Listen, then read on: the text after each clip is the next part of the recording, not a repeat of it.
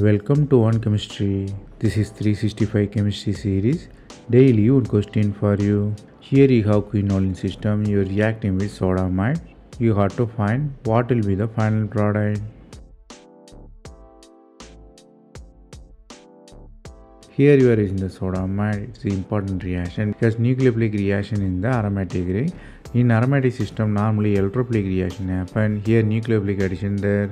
So NH2 adds. You have anion. Anion stabilized by the nitrogen. Nitrogen is electronegative, which makes the reaction possible because it stabilizes the negative charge. So NH2 attacks. The aromaticity regained by hydrogen elimination.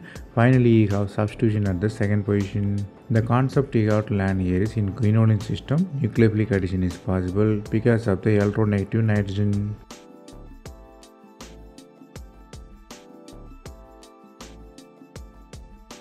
That's all from this video. Thanks for watching. If you have any suggestion, comment below.